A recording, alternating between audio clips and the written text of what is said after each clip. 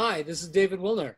Levi Sullivan. This is another LandMinds podcast. Today we have a very interesting, erudite, and I would say at the top of his game scholar with us today in our virtual studio. Barnea, who are we talking with?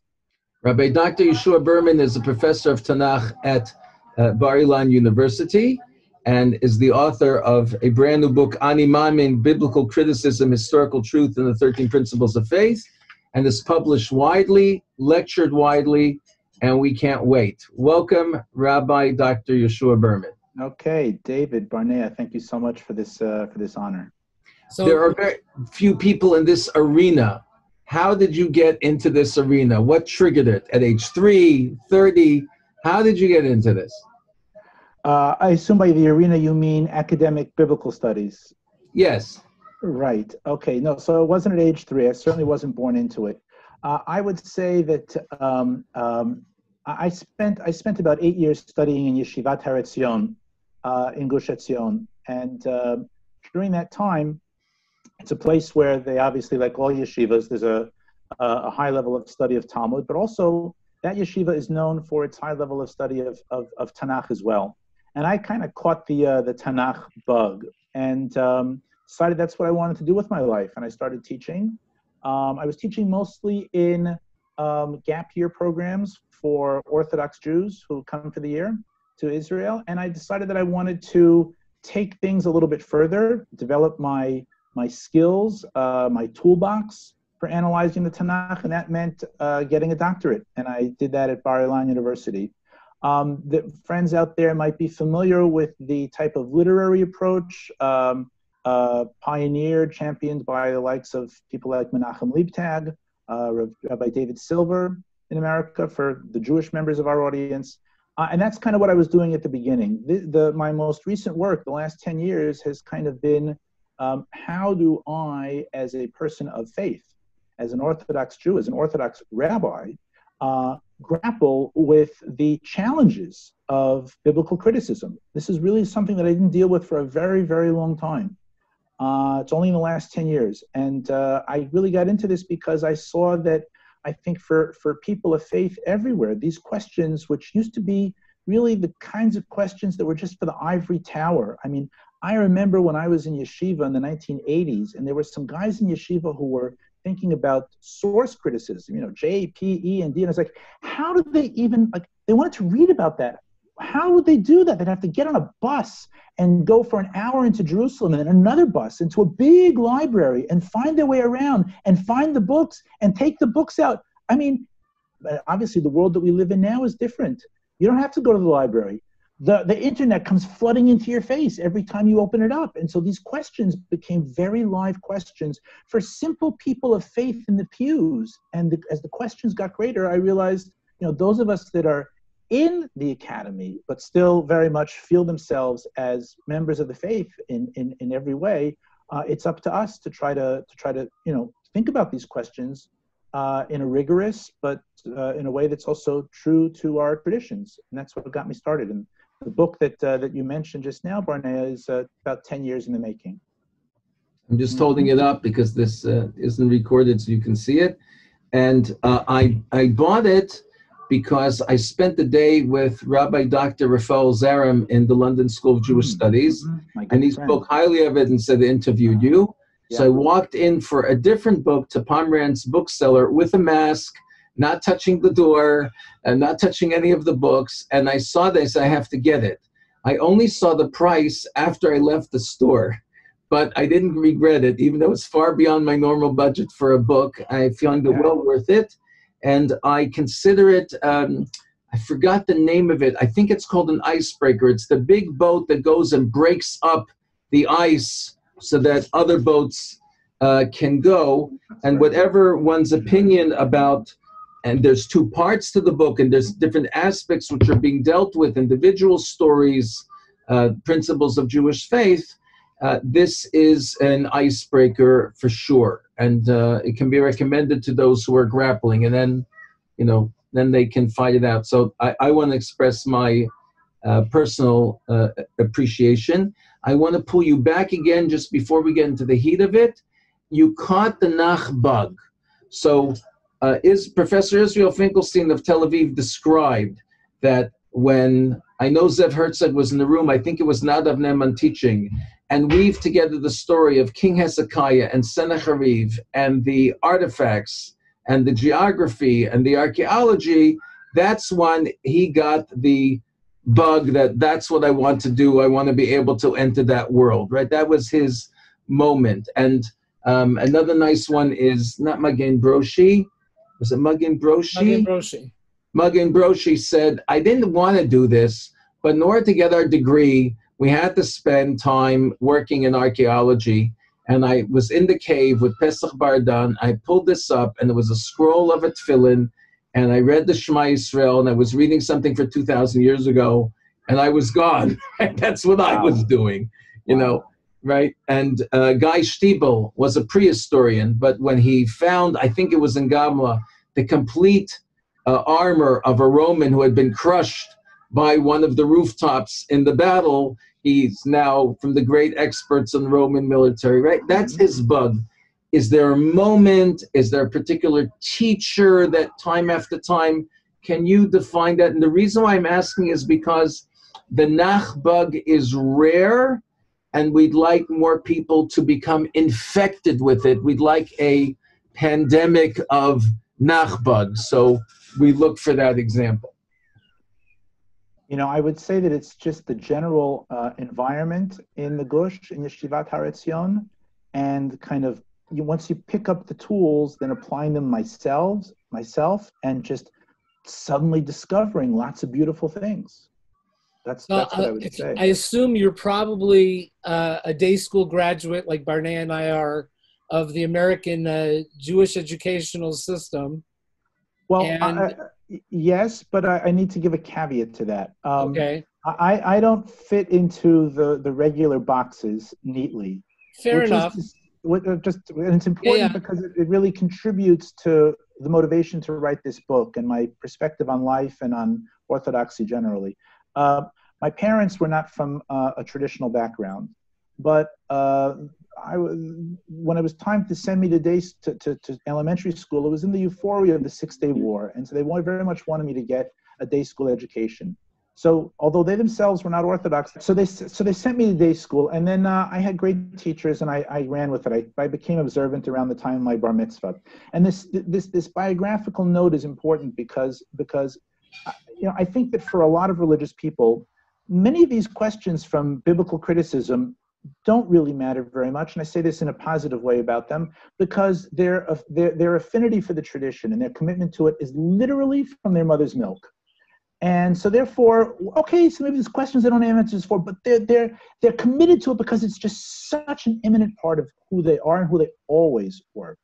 But for me, because I came to it, because I always had to think about, is this what I want? What do I want? What are the alternatives? Seeing things from inside, seeing things from outside.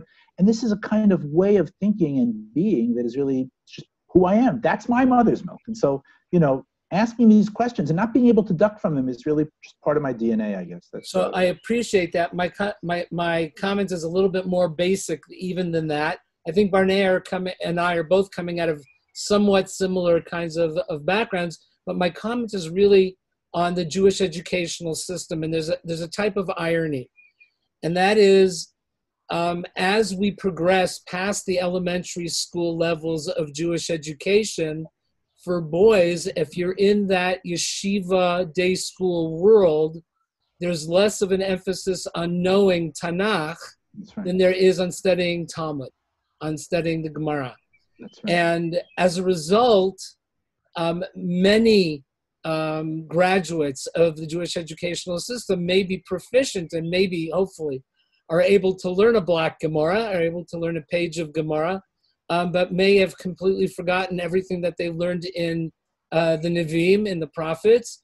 And their only connection is the fact that many of the different tractates source the verses, and that may be their only experiences of those particular books that they will ever encounter. Mm-hmm. And in contrast to that, and this is where the irony comes in, is that if you meet any educated Christian, their knowledge of the Bible is extensive and often verbatim. They can quote chapter and verse in astonishing ways at times, not with Rashi and the Kli Yakar, not with the various commentaries, but certainly in terms of their knowledge of the verse, it's very strong. And for the people of the book, which is kind of how we're known in the world, the fact that we have many knowledgeable Jews that lack basic knowledge in the Bible comes as a bit of a surprise.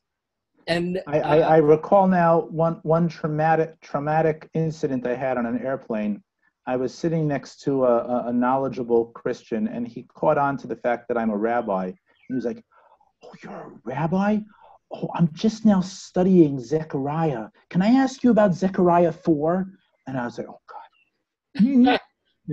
Yeah. Yeah, we had a cook in yeshiva. We were studying outside. I don't know, Barnea, if you were in the yeshiva at that time, right? And the cook came out. Her name was Mama Jean, who was a large Italian woman. And she goes, "You boys studying about Melchizedek?" And we had no idea who she was talking about. The fact that she was referring to Melchizedek only occurred to us much later on, right? But she knew her Bible.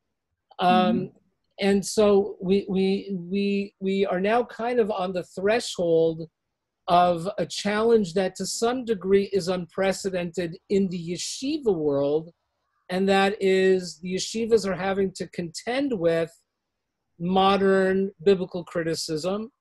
And so one of the common things that I hear from graduates of Yeshivat Har Etzion and other yeshivas as well, is that since we have no archaeological evidence for Yetziat Mitzrayim, for the Exodus from Egypt, I demur. But I understand why you demur. But this is something that you address head on, as is happening in a number of different venues as well. That's not really as much Bible criticism as it's understood in the university as it is challenges to faith. And so these things are kind of happening at the same time, right? Challenging of faith and biblical criticism, right? How do I compartmentalize that? So maybe give us a sense of what it is in general you're trying to address in the book, right? And then we can get into the nitty gritty. Right. Yes, and within that, I was going to ask, and who did you write this book for? David's question first, but who is this aimed at? Okay. This book is really aimed for people in a primary fashion, for people with an Orthodox background who probably have been exposed on the internet to some basic fundamental challenges to the most fundamental issues of our faith. Are the stories true? Was there an Exodus? Why are there so many things that look like contradictions in the laws of the Torah? Why are there accounts in the Torah that don't line up with one another? Stories that are told in Exodus to Numbers and then repeated in Deuteronomy with wholesale differences and seeming contradictions. What do we do about all that?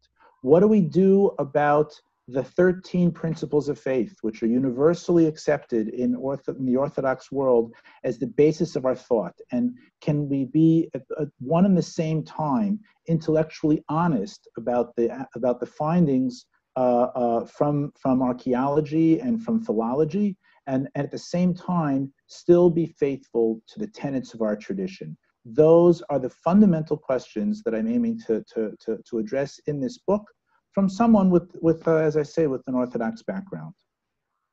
Now I understand.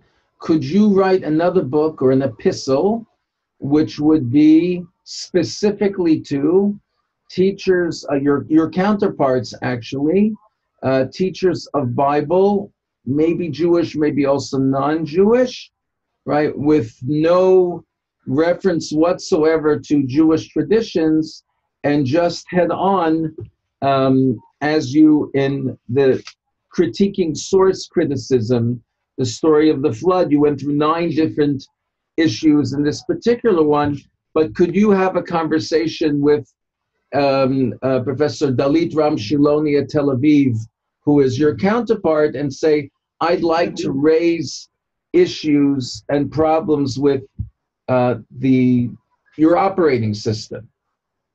Actually, she asks some of the questions that I do. She's not fully on board with all of the classical source critical things, and certainly about the composition of the Torah and its lateness. She's not on board with that. I can tell you. We've had these discussions. She disagrees with Nadav Ne'eman.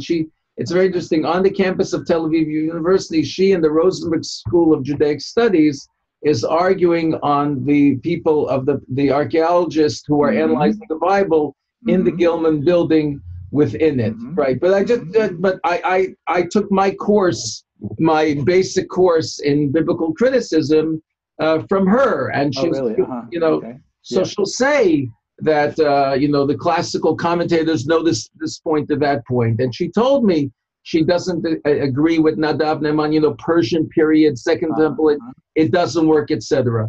But the gestalt of this is how you analyze the text, and this is the principles and later redactions. That yes, it's a dating issue. It's a right. So that's the level that I mean. I have plans to write such a book, actually, for a non-Jewish audience. I would like to do that. I've had previous books that I've written. I had a previous book called Created Equal: How the Bible Broke with Ancient Political Thought, which was put out by Oxford.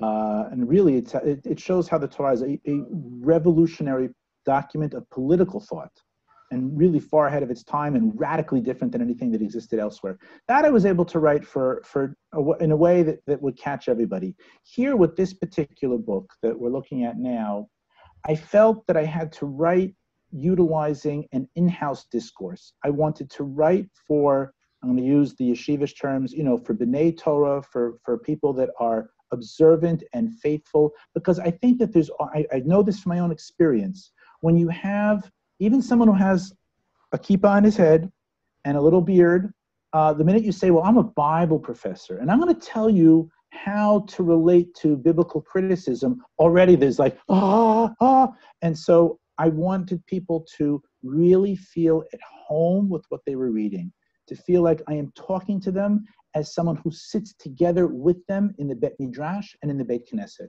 And so the discourse throws in some Yiddish terms here and there, some Hebrew terms here and there, and of course it addresses a wide range of rabbinic texts in the second part of the book.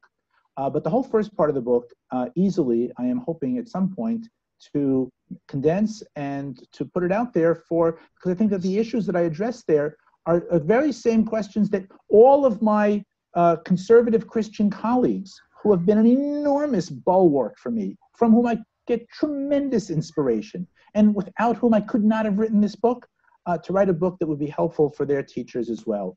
Just about, is this all historically true? How do you relate to that question?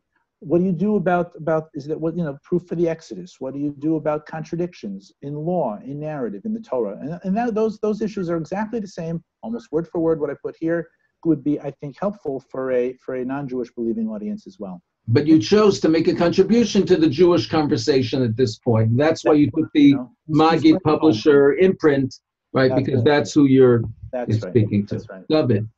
No, I was just going to point out that this is on Christian Minds. If you listen to conservative talk radio, you'll see that they're pushing these videos, documentaries about the Exodus. I forget what the name of the current video is. And then they have a group of people sitting and debating and discussing the issues following the presentation, and they're pitching this for people sitting in quarantine, that they should make good use of their time, kind of thing. So this is on people's minds. People want to know a path. They want to understand a path, and I think you make a compelling case. I would just say for our Christian audience, if you want to find outstanding videos of the highest level of faith and of scholarship in this vein, I would look for the name Sandra Richter, Richter. She's a gift, a real gift. Yeah. Good to know. Okay, so can you take a particular issue now, from the book, right? Raise the questions and give us your insight. Pick one. Okay. I think one of the biggest questions for Jews, and maybe even more so for Christians because of the doctrine of inerrancy, is that therefore, not only is everything in the Bible true, but it's literally true. And I think that this gets us into hot water. And I want to take one example and lay out its complications and see what we can learn from it. Excellent.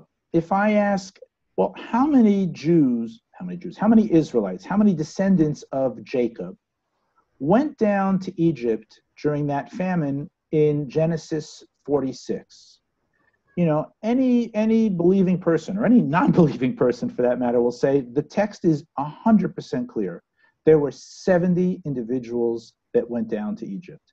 And that's because the Bible says the number 70, and on top of that, it gives a roll call. It gives all of those people, all of the descendants of Leah, all of the descendants of Rachel, etc., etc. So there doesn't seem to be any two ways about it, 70. But I will tell you that there weren't 70. And it's not because I'm a Bible scholar or archaeologist. This point was already made by a great rabbi with a very long beard, Rabbi Naftali Tzvi Yehuda Berlin, known in the Jewish world through the acronym Nitziv, who was perhaps the leader of the greatest yeshiva in 19th century Europe, in a place called Volozhin. And he didn't have any archaeological or academic training or anything. He was totally, within the tradition, 1,000%. He wrote a very important commentary on the Torah, and he says, it wasn't 70. And how could he say this? How could the rabbi say this? When it says 70 and it gives you the 70 names or 69 names, and maybe Jacob is the 70th. And he says, I come to this conclusion because preceding that list of 70, it says, and these are all of the descendants of Jacob who went down with him, his sons, his daughters, his grandsons, his granddaughters, and his daughters-in-law. And he says, when you look at this list of the 70, you see something a little strange. There's 67 men and 2 women. Now, we can think, wow, those 2 girls, boy, they must have had a field day in terms of dating, But if this includes, and this is his point, how could this possibly include all of the daughters, daughters-in-law, and granddaughters when there's only 2 women? So he says, it must be that it's more than 70. Okay, Rabbi, well, that might be the case, but then why does it say 70? And why does it list these people? And why doesn't it list everybody?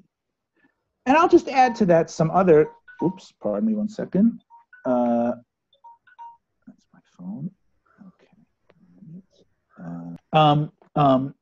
And he says, I'll add to his question, if you look carefully, you will see that some of the sons of Jacob have lots of grandchildren and some have none at all. And then when you look at the order in which they are born, and then you look at the order in which they are listed in the book of Numbers or in the book of Chronicles, the orders shift. And sometimes sons become grandsons and grandsons become sons. It's a mess. It's just a mess. All right. And when you look at it, with eyes today, scholars will say, oh, clearly there's errors here. And, there must have been different sources because they all come to different conclusions. So what's going on here? Well, Rabbi Berlin, who I mentioned before, he said, well, it must be that the 70 is symbolic. In the book, I try to give a sense of the symbolism, what it is. Not about the 70, there's the number 7 keep appearing. There's 7 descendants of Rachel, of her handmaid, and 14 of Rachel, and Leah and her handmaid together are 49. So you see 7s coming out all over the place. So there seems to be some symbolism here about 7, and of course the totality is 70. So that really what the Bible is doing here is not giving you a genealogy or a census. What it's really doing, and this happens to be true about how numbers are used throughout the ancient Near East, is that these are encoded messages. 7 is a number of supreme importance and of sanctity. And what it's telling you is that the children of Israel at this stage in life, they are full of perfection in all of their units, which are 7 and 14 and 49, and in their totality, which is 70. And then when you happen to look at the numbers, which are cooked, clearly they're not everyone that's mentioned, then you see that the primary matriarchs, Rachel and Leah, have each of them twice the number of descendants as their respective handmaids. And so that's another way of encoding, wow, that the primary matriarchs, Leah and Rachel, are of greater significance than the secondary matriarchs, their handmaids. So what comes out of this is that what we thought with our modern eyes is that this is a census, and 70 means 70. And what we discovered here is that so often, not just the critics, we ourselves, we as believers, fall into the trap of anachronism, fall into the trap of reading the text with our modern eyes, because it's all we have. We assume that 70 means 70 because we are accustomed to relating to numbers as fully quantitative statistical markers. But pre-modern writing, certainly ancient writing, did not always do this. And so when we look at how these numbers are being used, we can see that they are encoded markers of message. Otherwise, there's no way around it. It could not possibly have been that this entire list includes all of Jacob's daughters, daughters-in-law, and granddaughters, and there are 2 women on the list. And so this is a surprising revelation. It's a surprising revelation to see this type of discrepancy, and then it's even more surprising in a very positive and enlightening way for us to discover, wow, there's so much more going on here than we thought. We thought it was just a roll call with the tally. And what it's really about is imparting a message. And so I think that this is a really important example for all of us who have a high view of Scripture. Having a high view of Scripture does not mean that everything is literal at face value. You must have a sense and a sensitivity of ancient Near Eastern convention in order to read Scripture properly. Otherwise, you are doomed to fall into the pit of anachronism and reading the Bible through strictly modern eyes. Let me try and say that back. You're saying Dibra Torah Koloshim B'nei Adam, and although the Torah is, Barnea, please translate that.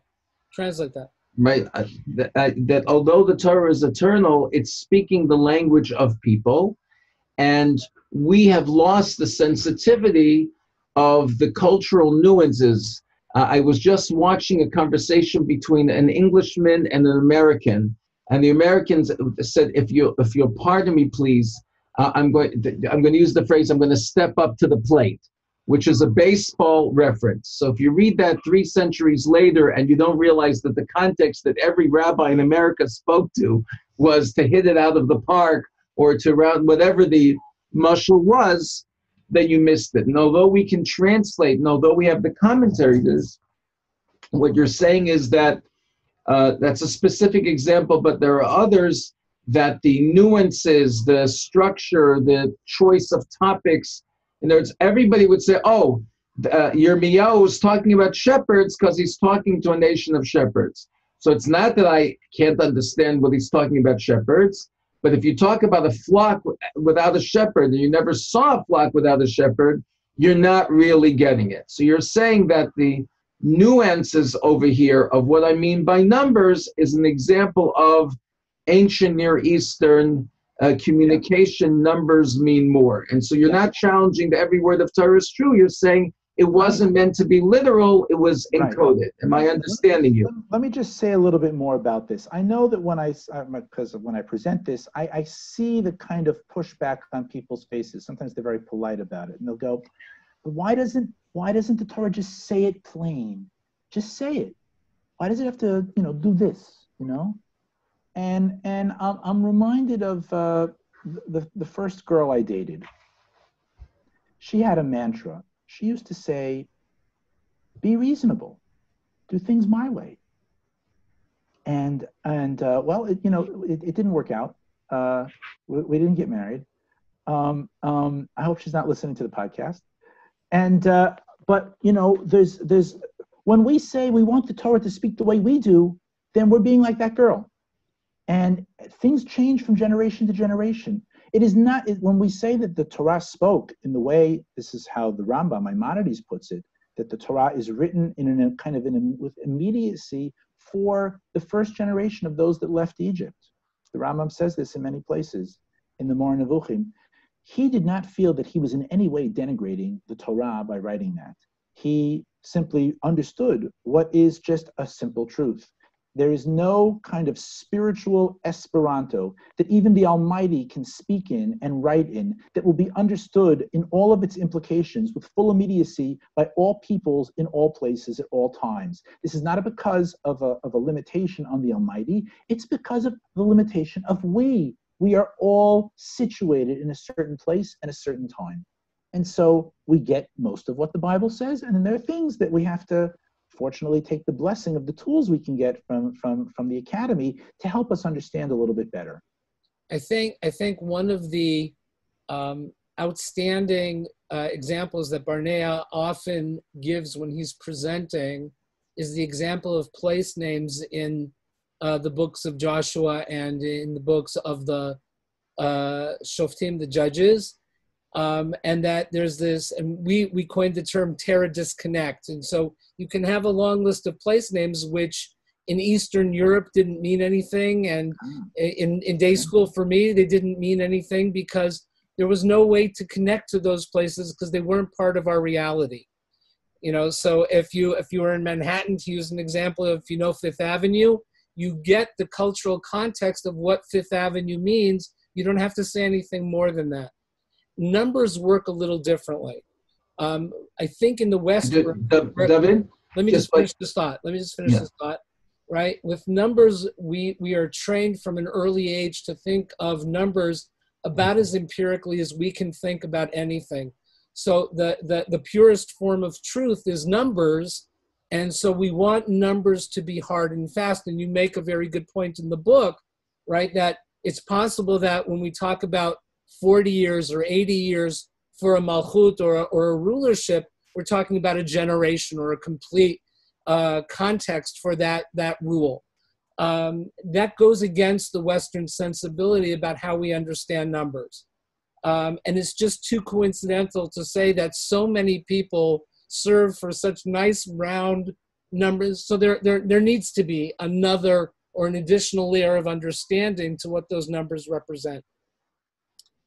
That being said, I don't think we always even have the tools to be able to understand what those references are. And I think talking about an ancient Near Eastern context is helpful, but it's limited to some degree. And I think part of that lies in the fluidity with which Bnei Yisrael have always treated time, astronomy, the power that is given over to the Beit Din and the Sanhedrin to play with time. And so that even if you have Eidim and it's not going to work out properly in terms of when we're going to declare the new moon, we'll keep them over for a little while longer so that Rosh Chodesh doesn't come at a time that creates other kinds of problems. That's not empirical. No. That is a tremendous empowerment, so to speak. And one of the numbers that I don't think we should spend the time talking about it now, but we're kind of married to this idea of 5,780 years since creation. And even that number by the Balei Kabbalah, by the masters of our hidden tradition, was not seen as being an absolute number. Right. Arnea, go ahead. I'm sorry I cut you off. I wanted an example for the audience before you went on. For example, when we say that David and Goliath fought in Emek Ha'elah, anybody who lives there sees the trucks coming in from Ashdod, from the land of the Plishtim, going into Judah and coming back and forth. And many times I've left the old city of Jerusalem, gone to Efrat to pick you up, and we've crossed Emek Ha'elah to go out to Ben Gurion Airport, which is in the land of the Philistines. It means a crossroads. I don't have to explain it. It's obvious, the context, whereas those opening verses of Samuel 1 chapter 17 are often skipped in the classroom because the teacher doesn't know themselves where they are. They've told us, doesn't know themselves where they are and has to get to look at the bravery and the belief in God of David facing Goliath in the 45 minutes minus this, minus that of time for this lesson on Wednesday morning on November before the big play or whatever it is. So they don't, and so we're missing that. And then there's the aspect of a Beit Habad or a Gat, and very often the teacher or the learner has no idea what they are, whereas we have the home court advantage in Israel of saying, here is a wine press, from the time of, right? And here are the different components we've actually founded. And you're in Bar Ilan, Rabbi Dr. Daniel Sperber has printed books of here's this item and here is the real thing. That's realia. With numbers, you're touching on a deeper thing. So what David was referring to, 40 and 80, so you'll find the Abarbanel saying it can't be 2.5 years, it can't be 40. Or you'll find the Meforshim saying it's over lapping years. So within the confines of the traditional Bet Midrash, there are discussions that this number mean that or not. This element of that it's representative with echoes in the ancient Near East is not universally accepted, but on the other hand, I'm voicing a personal opinion, but on the other hand, it hasn't been raised enough for the peer review of the Bet Midrash to even have a discussion. And one of the things which you did here, which I don't recall seeing a print in a Jewish book before, is you, enumerated various examples. You laid them out for consideration. What do you think about this? Now, the person sitting in the Beit Medrash can say, wait a minute, and start going to Svarim and come out with different aspects, but you gave a consistent view. So you put it on the table for discussion. I thought that was very valuable. Okay.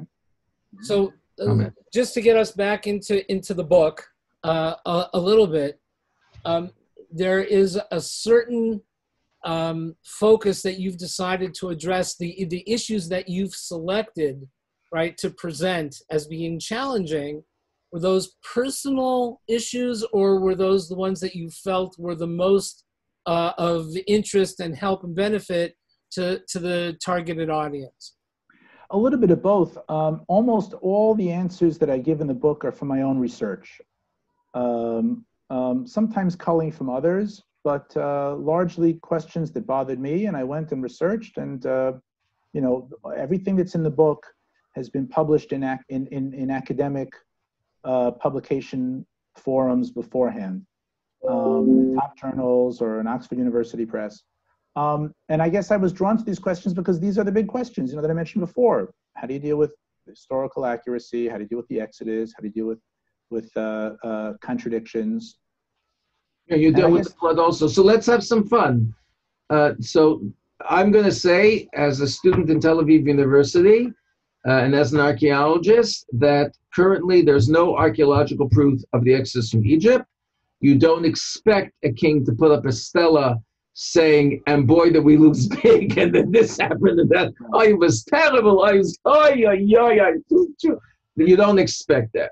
And in contrast to that, as David Ben-Gurion said in front of a commission, I think in 47, you Americans don't know when your ancestors came over the dates, the Pinta, the Maria, the Santa, but every Jew throughout the world, if you ask them when did we become a nation, will answer the 15th of Nisan. And there's a strength to, in using anthropological rules, using sociological rules, there's a strength to when all 22 tribes of this region say we were founded by Chief Hoham, you knew that there was once a Chief Hoham. I love Hoham because he was the king of Hebron. I like to say the most exciting man in Tanakh, Melech Hoham. Yeah. So there's a discussion called the High Court of Archaeology. Nadav Neman wrote about it. Right? To what degree is the archaeological proof's existence or not existence a determinant of whether something happened or not? So before reading your book, I would simply argue that the fact that there are millions of people spread throughout the world who for thousands of years are having the story, and it's corroborating, and a work that has not been done really accurately. I just picked up this sefer today of Reuven Regalis and Mikra and Basara, but in the academic world, it has not been sufficiently discussed. The comparisons of Torah scrolls throughout and the different traditions which you find in the Talmud and the commentaries just recently, Masechet Shabbat, about numbering every single letter. You can't create that. You can't create a whole body of knowledge and a Shulchan Aruch discussing in detail what happened if you missed the letter and the letter scroll.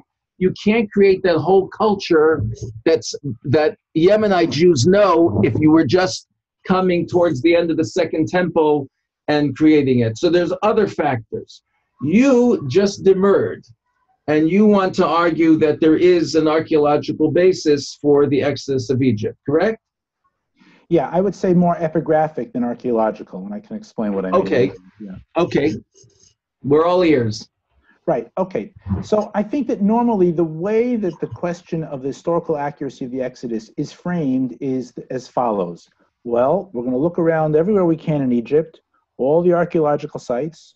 We're going to read all the inscriptions, and we're going to look for some sign of this thing we call the Exodus. And you know what? When we do that, we don't find a whole heck of a lot. That's the truth. That's just the plain truth, boys and girls. And that's a hard one. That's a hard one. But it's not the right question to ask. It's not the right question to ask because the passage of time means that lots gets broken down and cleared away. It's not the right question to ask because the whole area of Goshen, where the Israelites were, is now submerged underwater in the Delta Nile. It's not the right question to ask because, you know, there's so much papyrus that we don't have and so many monumental inscriptions that we don't have. But that's not even the main point. The main point is that it's not the right question to ask. There's a different question to ask. Not the question of, do we find evidence of Exodus in Egypt? Do we find evidence of Egypt in Exodus, in the Bible? And what I mean by that is this.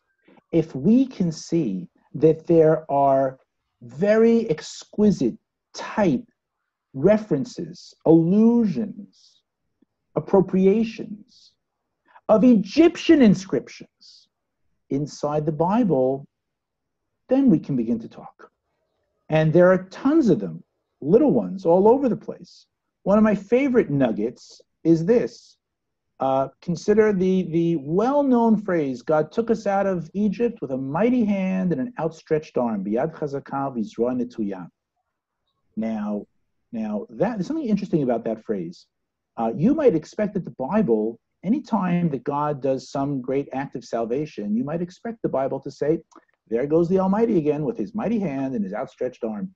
But the truth is that it's a very rare phrase, and it is only used with reference primarily to the Exodus from Egypt. Here's why. Because in that period, what we call the New Kingdom in Egypt, it was de rigueur for the pharaohs to write in inscriptions about their great deeds. And everything they did was considered to be a function of their mighty hand and outstretched arm. And then the iconography also, it's Pharaoh smiting, going way back, even before Egypt. Yeah, I bring pictures. Older things also, but the...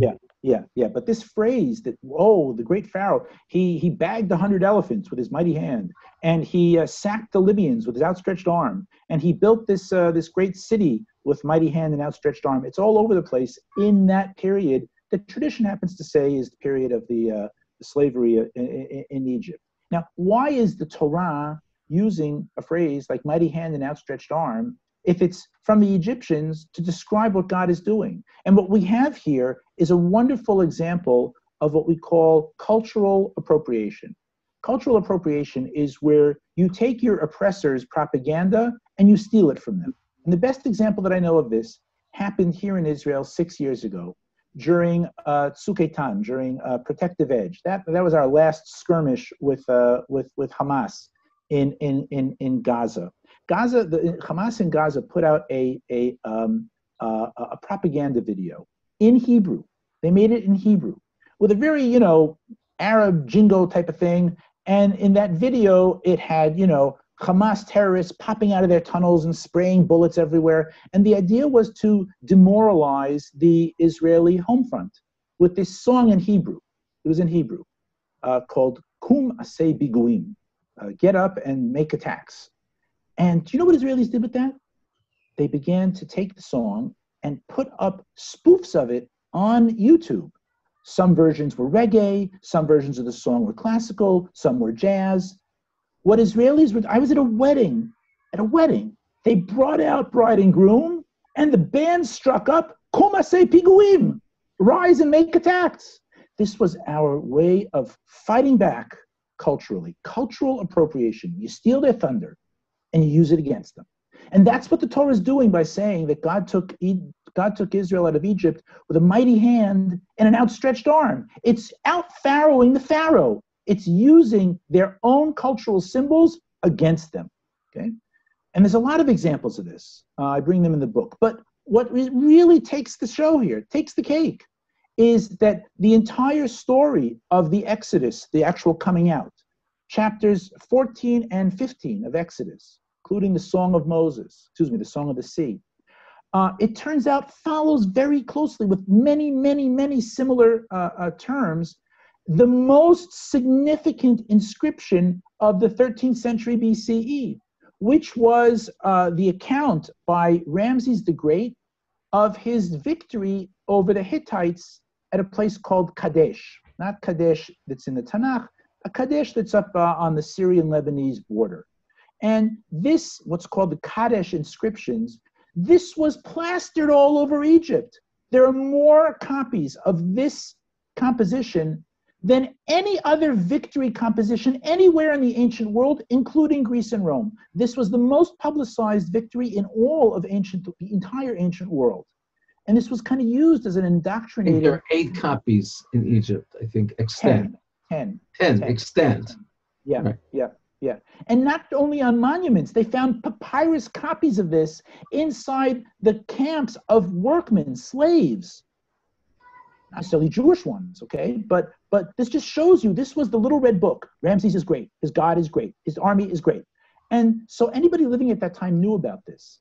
And when you see that the story is so closely fused to that text, this is not evidence of the Exodus in Egyptian sources. This is evidence of Egypt in Exodus, in the Bible itself. And then you have to ask, how did it get there? When did it get there? We can talk more about that, but all of that leads me to the conclusion, for reasons that I lay out there, it had to be in that century and it had to be by people that were there.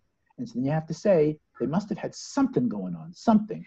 So Az Yashir Moshe Uvnei Israel, which in the eyes of Chazal, in the simple verse, but in the eyes of Chazal, are talking about current and future events and describe in detail what exactly happened to the Egyptians and hints towards future Geula. They're saying that the cultural absorption of that, it's naturally, that's what I'm going to, it's going to be a guideline to express the turnaround, the v'nahafachu, so to speak, is going to be expressed in those terms because this is the height of how to put things, right? This is the model, and Yes, except that there's nothing that I said, Barnea, that requires us to delegitimate or devalue the actual event itself. There's various takes. Was the splitting of the sea, exactly as it says? Was there some type of natural element to it? I don't have a stake in that question, but I definitely accept that there's an exodus and there's something enormous that happened, and maybe even exactly word for word as what the Bible says. But what is significant for me is that the Bible chooses, and it's always choosing selectively, it is choosing things that hew so closely to this other inscription that the implication for anyone who reads the story is, oh, I get it. We are undoing the greatest accomplishment of the greatest pharaoh of the greatest kingdom of Egypt, the Kadesh battle, the victory of Kadesh by Ramses II. That's your application of the Rambam's principle in the Morah, that I'm speaking contemporary. I might be speaking for all times, but it's phrased in that contemporary sense. Mm-hmm. I know in Zoom it's a distraction if you move, but I think you're attacking a certain book, which I think I know where it is on my shelf. So I'm going to stand up for a second, pardon me. That's it. Yeah. Not bad. Barnea, very Hitchcockian camera angles there. Thank you for sharing that. Egypt, Egypt's role in the Hebrew Bible. Thomas Roman, Shirley Bendor Evian, she is the Egyptologist at the Israel Museum. Thomas Romer is your counterpart at the Sorbonne or the College de France. think he's in College, Switzerland. No? yeah, College de France. He's involved. He often comes to Tel Aviv University, and he's a co-director of the excavation at Kiryat Yarim, together with Israel Finkelstein and others.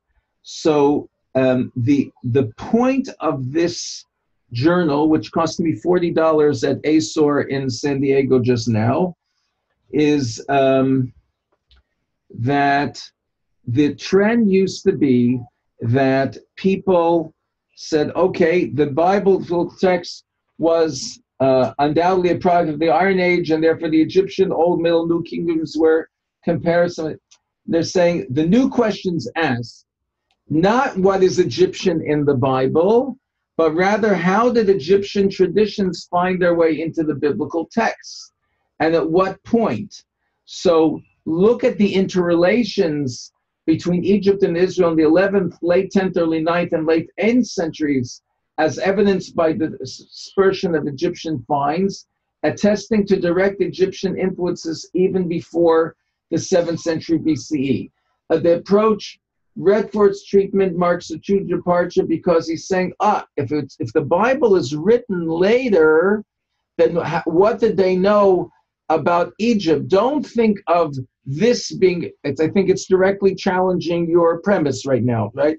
Don't think of it, that's from that time, and therefore they have to be parallel. It's later, and the question is how they know it. So Egyptian inspirations in the book of Psalms 104, Proverbs, and the Song of Songs, demonstrating a biblical familiarity with Egyptian wisdom literature, although how and when these influences were imprinted remained debatable. So now they discuss I'll just say one more point, 4 archaeological phases of interaction between Egypt and Philistia, Israel, and Judah during the Iron Age, the influence of Egyptian elements in Philistia and Carmel Coast in the 11th century. We see Egyptian pottery in Beersheba and Negev and Shvela in the mid-10th, mid-9th centuries. We see maybe with Shoshan. We see the reappearance of Egyptian pottery in the 8th century BCE in Judah, and the use of Egyptian cultic finds at Ashdod, Ekron, Ashkelon, Meitzach, Asher, late 7th and 6th centuries. And now let's talk about, since the Bible was written, in their view, that much later, that's why they have this, how did they know? It changes, it's an upheaval of everything. You are counteracting and saying that the fact that it's era-specific, epic-specific, that this phraseology is only used here, and we have the archaeological dating that is when that document was, that shows that this song is meant to match, and it's not something that a later writer would come up and be so, an Egyptologist, one second, for that period I have to write like this, and for this period there was no baseball yet, so we'll find something else. So you are responding to this, I believe. Well, I wasn't aware of that specifically, but that trend in the scholarship. Look, the Kaddish poem that I alluded to before, as I mentioned, was incredibly widely disseminated in the 13th century. There is no mention of it afterwards anywhere in Egypt. There is no reuse of it. There is no copying of it. There's no mimicking of it. No one knew about it afterwards. And so it is, and for that matter, there has never been any Egyptian inscription of any length, any composition of any length that has been found outside the borders of the land of Egypt. So to say that there's some Israelite caveman in his cave in the 7th century or the 6th century, and he somehow got hold of the Kaddish poem of Ramses II, Didn't have access to Google. Didn't have access to Google, okay? And I'll say that the presentation, I haven't seen that book, Barnea, but that's a very selective examination of the evidence. There are a lot of things, especially in the tabernacle chapters of the book of Exodus, which have very striking affinity in terms of language, in terms of iconography, with things that are happening only in the New Kingdom of Egypt, which is late Bronze and prior to the Iron Age. That doesn't guarantee anything, but it all adds up at some point. You got to say that somehow this is the point of entry. That doesn't necessarily prove that the text that we have was written then, but the point of entry, it seems to me, for a lot of this material, starts back then, earlier than what Romer says. So we've been going for almost an hour, and I told you that was our usual cutoff. I would certainly love to invite you back to do another session another time. Where can people get a hold of your book? Okay, so Ani Maamin, Biblical Criticism, Historical Truth, and the 13 Principles of Faith is put out by Koren Publishers, and they have a website that will service you here in Israel and in America. It's on Amazon, and it's in Jewish bookstores everywhere. That's where you can get it. Terrific. Barnett? So you gave a fascinating introduction and the completion of a book, and you brought the sources of, do you make a Shechiyanu because it's a new book, or do you make a Baruch Dain Emes since inevitably the Kleisenberg Rebbe has to have the mistakes? So you made both. You made both blessings, and you've introduced this conversation by saying that this was a path to write to the Orthodox from the inside, introduce them to the ideas, give them some things to bolster them, give them some to work on, and also, especially in the second part of the book, which we really didn't touch, clarification of what the principles of Rambam is. I just want to warn the listeners, this took me 3 days of work, interrupted by having to have a Shabbos meal and other things, but this was a concentrated flow. You read this in one go, right? It's developmental, and it's building, and it involves your mind. This is not the famous story of the Abarbanel, this person who told his son, don't learn the Abarbanel. He says, why, Dad? He says, because I would read it Friday night. I only got through the questions. I fell asleep. I became a heretic, kind of it, right? So you wrote it for this principle. Can you give us a closing words of the Unterste Shura, which you addressed in your afterword here? What should we walk away with feeling after reading the book? What is your prime message? The prime message is that a lot of the questions that are thrown out that seem challenging are rooted in modern and anachronistic views, attitudes, and perceptions that we have. And that the more that we are able to get in touch with the original time and the ancient context of the Torah, the more that a lot of these questions fall away. And I would say also that in terms of the second half of the book, that the theological tenets that we hold dear, we hold dear.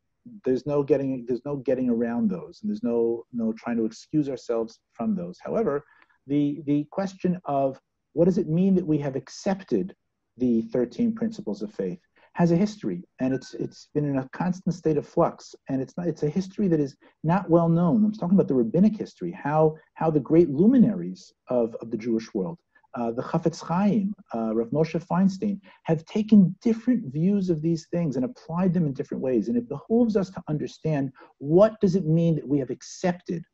How has that been defined? Because it's changed over time. What text of the 13 principles of faith have we accepted? There are actually many and different ones, and they say somewhat different things. Why is that? What are we supposed to do with that? That's all part 2 of the book.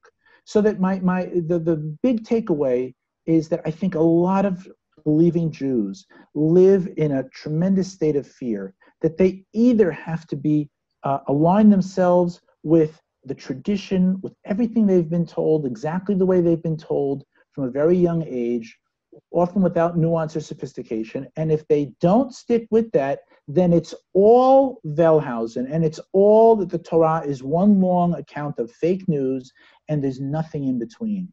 And I think that it is possible for us to come to ways of looking at all these questions that are fully endowed with spiritual and intellectual integrity. That's a terrific note to end our session as we go into the holiday of Shavuot. I want to thank Rabbi Dr. Yoshua Berman for spending the time with us. And as we said, hopefully we'll be able to do a part 2. On behalf of the LandMinds podcast, this is David Willner. And Barney Levi Sullivan. Wishing you all a Chag Sameach, have a wonderful holiday, and a Shabbat Shalom. Okay, thank you, gentlemen, and thank you, audience, and a Chag Sameach to everybody.